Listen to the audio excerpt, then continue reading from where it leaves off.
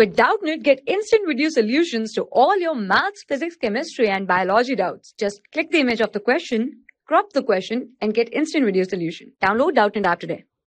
Hello students, so the question is, figure shows four situations in which an electron is moving in electric and magnetic field, in which case the de Broglie wavelength of electron is increases.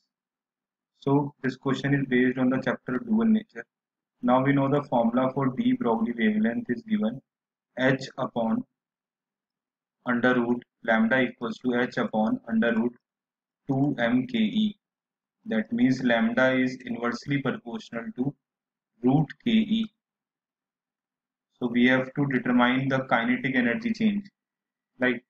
So in first case, the force experienced by the electron will be minus E capital E. That means the force experienced by the electron will be in the opposite direction.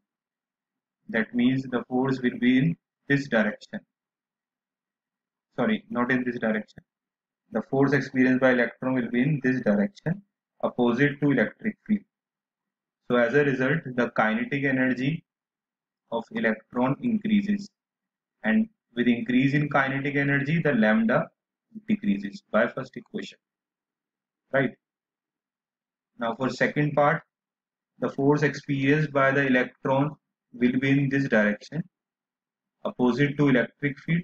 Electric field is in right, so force will be in left, due to which the kinetic energy of electron decreases, and lambda is inversely proportional to root times of kinetic energy.